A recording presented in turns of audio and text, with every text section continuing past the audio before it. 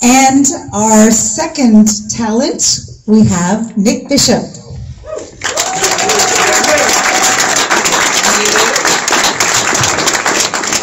You guys don't mind sharing a microphone, do you?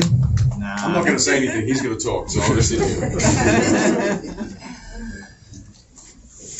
1, 2, 1, 2 microphone. Just got to keep it on. It was all a dream. So you're an actor and a producer on this film as well. How did this project come about for you? Were you involved from the get-go? I was involved from the early stages of the film. The writer, Gregory Jordan, and one of the other producers, Rick Montgomery, he did a film, an Oscar Award-winning film, Green Book. And a good friend of mine, he had cast me in something, and he said, Amin, this film needs some of your sensibilities. Come on and tool the script, develop it with us, and be a producer on the film. So I initially didn't think that I'd be acting in the film. I don't share the likeness, exactly of Willie Mays Aikens. So I really thought that I was there to just help with the development process. What drew you to that? I mean, you could have said, no, I'm too busy, I didn't want to. Well, the story resonated with me. This is a real story of second chance redemption. I think that we always need to ingrain that into our culture, into society, that you can make a mistake, but you can come back from it. You can always choose the next moment to make life better for yourself and the people around you. At what point did you realize this was a role that you either wanted to play or you were asked to play? I think they were baiting me, I think they were baiting me. We were going through the casting process, and we would be bringing up names, and I'd be like, yeah, this dude is good. I think he's in my Rolodex, actually. And they're like, yeah, but, and they kept butting until it was like, Amin. And I think there was a point in time where we were doing a lot of dialogue work with the script, and we'd be up late at night, the producing team, and we would be going over dialogue, and now I'm really, I'm inhabiting the character a bit, and I think that kind of sealed the deal. Now, the two of you worked together on Snowfall. Did you bring Nic into the project? Nic, did I DM you? I think I snuck in Nic's DMs. I might have snuck in your DMs. Strange sentence, isn't it? Yeah, I think I might have. I knew that Nic bared some resemblance to. I hate to say that because I hate when people do it to me, but I felt like Nic looked a lot like George Brett. And there's a gravitas, you know what I mean? Look at this smooth guy over here. So, there's a confidence that George Brett has. He's one of the, the biggest personalities in the sport, baseball, Hall of Famer, decorated and really a charming guy. And so we needed someone that had, that would bring it. And I knew Nic Bishop. I don't get to work, Snowfall is such an ensemble. We never get to work together, but we would always, just respect each other's work on the show. And I've seen other stuff that Nic has done. So, was that it? Am I making it up? That's right. Okay, so I did sneak in his DMs. So I came in to meet with you and Rick, and clearly my voice sounds slightly different than the character. So I think that they really, because the director had to see, Marcel had to sort of make sure that I could pull that off, And I think we were okay, but Rick and the producers and the director wanted to see that it was going to be a good fit, and then here we are.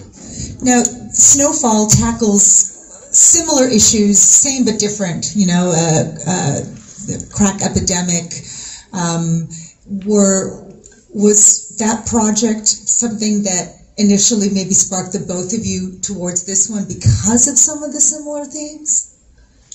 Not really. I feel like Snowfall deals with, if we're talking about crack cocaine and if we're talking about prison reform, in a different way than this. I will say that it did help that I'd done a lot of research for the 80s, and I'm a part of a show that's in the 80s, and that's when Willie went through his ordeal, so I could understand trying to play someone that was at the height of their career in the 80s, and just all the things around that time period and how we looked at drugs, Just Say No campaigns, and like some of the draconian laws that law enforcement and the government put in place. So that's the only thing that seemed like a comparable. Yeah. So talk about the immense responsibility of playing two very legendary figures, and they're also alive, so they can actually critique you guys if they wanted to. My response has been a couple of times when these guys have been on the road promoting the movie, and the writer Gregory Jordan called me one day and said, "We're here I think they're in Kansas." And they said, "George Brett's here and we want to FaceTime you." And I said, "Absolutely not." I was like, that's not going to happen. Apparently he approves of what I'm doing, and he likes the movie, so that's kind of all I need to know. Hopefully I'll meet him for a beer one day, but I think that's just a little bit too daunting because, people say, "What's your projects that you've got happening?" And I say, "Well, there's this movie coming out. Who do you play?" "I play George Brett," and the whole room goes silent. And I'm like, and I'm Australian, so to me, you didn't even want to talk to him as you were preparing for the role? No, because I think that it was a wrong choice. But I think the relationship between these two. I mean, I did my research. I read up about him, obviously, and got a sense of who he was. And there's tons of great video footage of his personality and him throwing bats around and things like that. But I think this relationship on the page was very clear. And what the function of this character in his world needed to be was very clear to me. So that was kind of enough. And I knew that we'd be able to kind of, deal with all the stuff in the scenes pretty well together. So. And did you talk to Willie at all, or did you pull the same thing and said, "No, not at all, no thank you"? Well, the thing is, when you don't bear a likeness to the character as far as physically, how some people would, say, "Oh, you're a dead ringer for Willie Mays Aikens," it's kind of what Nic is saying, that you look to tell the story. And Willie knew my work before we embarked on this project, so it helped that he kind of was a fan of me, but not thinking that I was going to play him, So when... Because you dealt with the family or him as a producer when you guys were developing the project, right? Yeah, so when I came in, he was like, "Oh, yeah, I know this actor," and of course he liked some of the sensibility and how we wanted to treat his story. That was the main thing, is that I wanted to make sure that he has a testimony, he has a story. He's not just a baseball player that made a mistake and has, the record mandatory minimum drug sentences. That's not what his life was about. That's not what his second chance was all about. He realized that he needed to have a life that was, that through God, through his faith, that he was dedicating his life to service, that he needed to be in service of other people, that he needed to kill his ego. And that's the minutia of the world that I wanted to live in, to be able to tell that story as impactful as we could. So how do you do that then? I mean, how much talking to him? We just did it. No.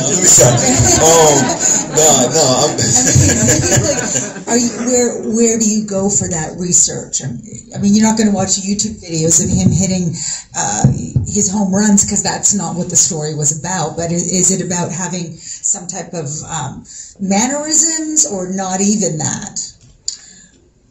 There were certain things like the limp. There were certain things. There are little idiosyncrasy, but I don't think that's what the role was really about. It was really about looking at his humanity, looking at the vulnerability that he has to be able to tell your story after you've been a pariah to a city, to an organization, you've been estranged from your family, and you still have the hubris, the ego of being a big-time major league player. I mean, I know there's a lot of my actor friends here, and we know how it is to go, how the career ebbs and flows, and you can walk in one setting and everyone knows you. You walk into another setting and it's like, oh, have you done anything? Oh, you're an actor. Have I seen you in anything? In another room you can walk in and everyone knows your name. And as a baseball player, but this pariah to the city, he wanted to ingratiate himself back into his community and change his legacy. And that's what he's living now. So as long as I got that right, that's human. That's something that I think we all can relate to. Especially now we're living in this cancel culture. Like, take away, the drugs and the bust that he was involved in. It's just the cancel culture, and how long do you have to wait till you are welcomed back, or how much do you repent, or what do you do to repent? And Willie was very stubborn. I mean, he did have the opportunity to talk in Congress a lot sooner than he resisted that. And what was behind his resistance? If that seemed like a clear path to everyone else, that's what he needed to do, yet he didn't want to. I think when he came back home, he was really trying to focus on his family, and he was dealing with the shame. There's so much shame. He had an estranged relationship not only with his family, the nuclear family, but also with his mom, also with his sister. He had let a lot of people down in life. And, this is 90 minutes of his life, but there's a book called Safe at Home that the writer Gregory Jordan, that this film is based off of, biography. And when you really look at Willie's, Willie grew up in a shack in South Carolina. He came up really poor. He didn't have a roof over his head, literally. He dealt with abuse. He's lived quite a life. And what was important for us in telling this story is that we didn't portray him as a victim. That there is an accountability when you ask, what are the steps toward, when we look at cancel culture and things of that nature. We wanted to make a film that the protagonist, that the lead character, accepted responsibility and accountability. And yes, you see him going back and forth and has a little bit of victim blaming, but at the end of the day, he was accountable, and we wanted to show what that journey looks like when you say, yes, I have made a mistake, and you're willing to get it right in front of people. But that takes a lot of courage to get in front of Congress. Another thing about Willie Mays Aikens is that he grew up a stutterer. So there was also I didn't want to overly portray that in the film because he's over that, but that was something that happened to him in prison. So when he came out of prison and they asked him to speak in front of other people, he had that fear of public speaking. So there's all of these things that he had to overcome really to step into being of service. And that's what we wanted to show, that accountability. What was the most important aspect for you when making this movie? You've got Marvel movies, their job is to, entertain and portray the superheroes. You've got movies that have a strong sense of social justice and want to bring certain social issues to light. In this particular case, there's a lot of different themes going on. It's part biopic. It is part social justice with the draconian laws that he was a victim of. It is about redemption. Was there something that you always had to say, like this, eye on the prize is this thing right here? Yeah, for me, eye on the prize was always winning his daughter back. That's the real legacy. Baseball, speaking at Congress even, he stepped out of his daughter's life when she was about 6 and didn't show back up until 14 years later. On our press run, I was able to meet his actual daughter, and there's still something there. She wouldn't come see the film. She came to a dinner that we held in Washington D.C. And she came and supported her dad, but she wouldn't come to see the film. He's still working that relationship. So that's what the film is about. The film is about that if we're estranged from anyone in our lives, you don't have to be in jail. There's family members, there are people in our friendships, for the people that you love, we can always make the choice in this moment. We can go outside today and pick up the phone and try to reconnect with people, whether they've wronged us or whether we've wronged them. And it's those type of values, those core values, that hopefully we impart in this film. Beautiful. I wanted to just throw out to the audience if anyone has any specific questions for either Nic or Amin about anything. Yes, great, Miss Gentleman with the hat. Okay. I really had a question before, but you really answered it. I just want to say, Brother Amin, that scene with you talking to the kids, I really felt that part about you saying that speaking in public. He had that, and I just really felt that. I was going to ask you if he had that, but you actually just said that. So, man, that was a good day in the office. I was saying that was a beautiful scene right there, my brother. Thank you. That's a great scene. There was another hand right here. Yes, sir. What actor most influenced you, Amin? What actor most? Or actors. Or actors. Ooh. Yeah, Nic. Okay. Jeez. Nic is Russell Crowe. I'd say one of my acting teachers, Henrietta Edmonds at Howard University. I would say Tasha Smith. On the big screen, I would say I really love Jeffrey Wright. I really love the work of Angela Lewis. Where is she in this? She's somewhere. Angela Lewis. I love the work of Angela Lewis. There's so many actors. I steal from everybody. I love it. I love this craft. Sean Riggs over there. There's so many actors in the building, Kingdom, but I've had the pleasure of working with so many of you guys that's here to support me. I really appreciate y'all guys coming out. And to work across from an actor and look in their eyes and see that they give you something. Those little moments, those little, I'm always stealing. Well, wait. I'm always being influenced. You guys had a lot of little moments when you're sitting across that table at the restaurant, and you've avoided going to him for help. You finally cave in. You do it, and you're pleading. And I know there's a lot of pride. Don't want to sound too desperate.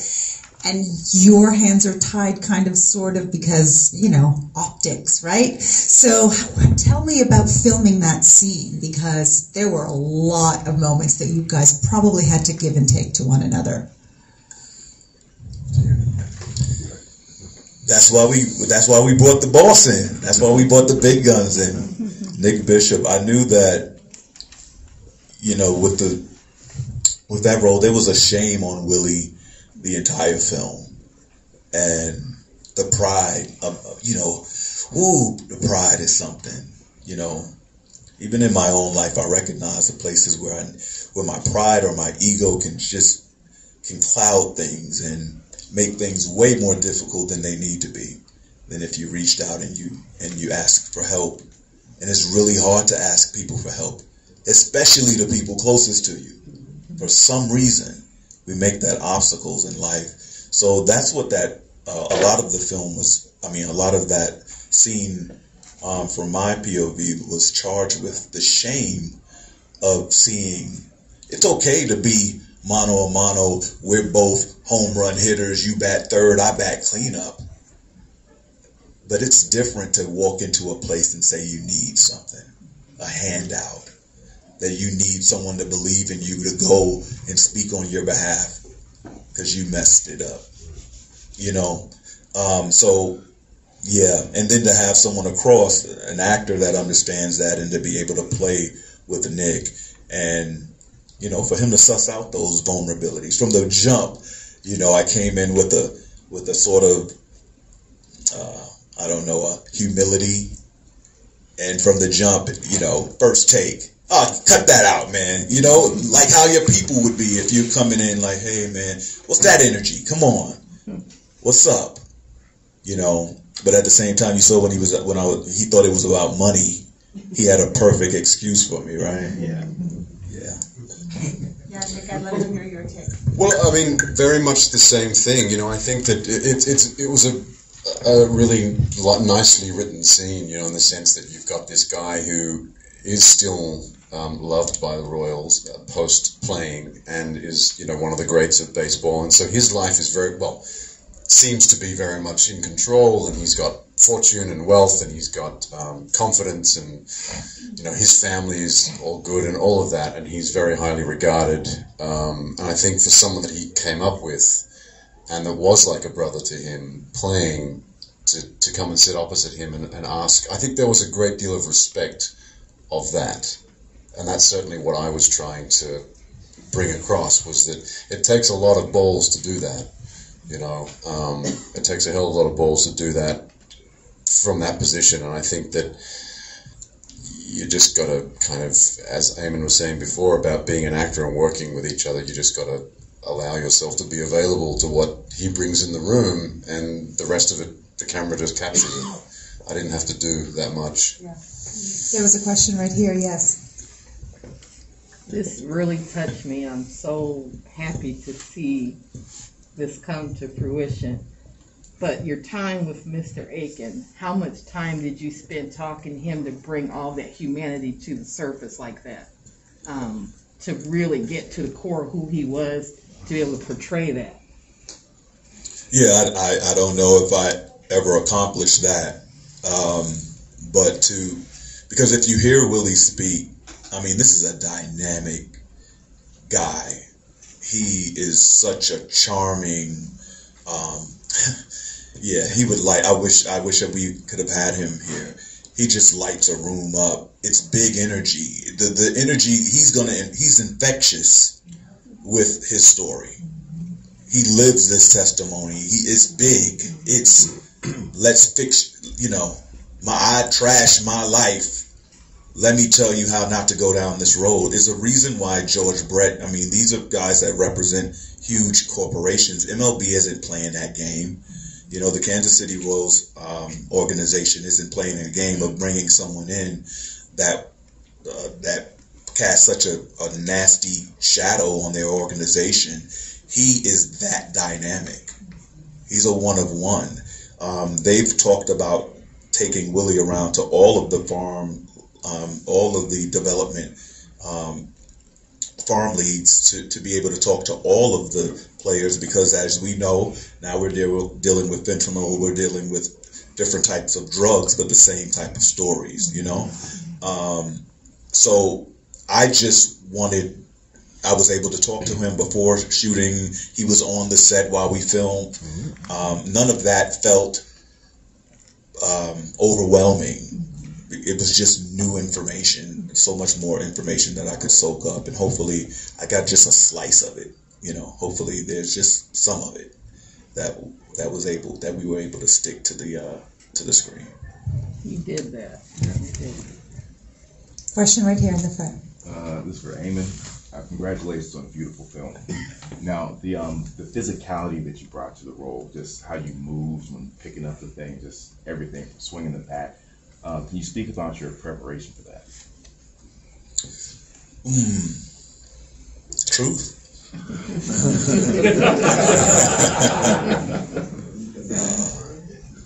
Give you the secrets here. So I was able to get to Augusta much earlier than usual as an actor because I was producing, right? So the way that one day I knew Willie has this hip thing, right? And I knew I needed to get it, but also the age, you know, because I wanted to age up a bit for this role. So what I did is I walked more than I've ever walked. I walked all of Augusta. I would just walk, and I would walk really late at night, and until my back got tired. And then since I'm dang near in every frame of the movie, I knew that would fatigue me, so that the shoulders would drop a little bit more, that there would be a physicality, you know, that there would be a hip that hip would work in. And then this is the bad part. I probably drank myself stupid one night. I drank myself stupid. One of those on the floor of the bathroom. Accidentally or on purpose? I think that's when you DM. Both. And then I got to the place where I said, oh, you know when you're on the floor and you're like, oh, God, I'll never do this again. And I said, that's the guy. Yeah. That's the guy. That's the dude.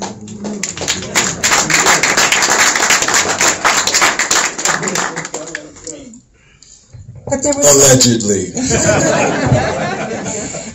Anyone else have any questions? Right here, sir. Oops. For Amin Joseph, how was it playing an imperfect father to win back his little girl? That was the most fun. That was the most fun is winning over. Dynamic actress, young Olivia. She was amazing. And what's also fun about producing is that I was able to pick her. I saw her and I was like, it's her. There were a lot of young actresses that had a lot more credits and bared more similarity, likeness, but she was so dynamic. But it felt really good to play an imperfect father, to fight for a relationship with father and daughter. You know, I know, like, someone mentioned Marvel and all that. Like, yeah, please sign me up to the Marvel film. But that's where story really lies. We want to, we want to see great father and daughter relationships, father-son relationship. We would like to see a family get back together after being estranged for so long, and it work out. He went through a lot of different things with lupus. With his, that's another thing about Willie. His wife is still wheelchair bound. He takes care of his wife. The baby, Sarita, she is now about 9. So he takes care of his wife, that is wheelchair bound, and his daughter. That's his life. And trying to restore the relationships with his other children. That's his life, So it really felt good. And that's what I think is the lasting impression for him as well. What do you want people to get out of this film when they walk out of here today? Yeah, like I think we've covered it. Like, it's family is everything. Family is everything. Take accountability and go after your second chance.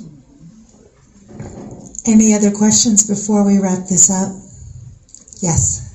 Well, I know that you're a father, so I wanted to know, through playing this role and seeing the challenges that he faced with his daughter, how has that influenced you as a father? Like, what deliberate or intentional things do you do to connect with your daughter and to make sure that you have a meaningful relationship with her?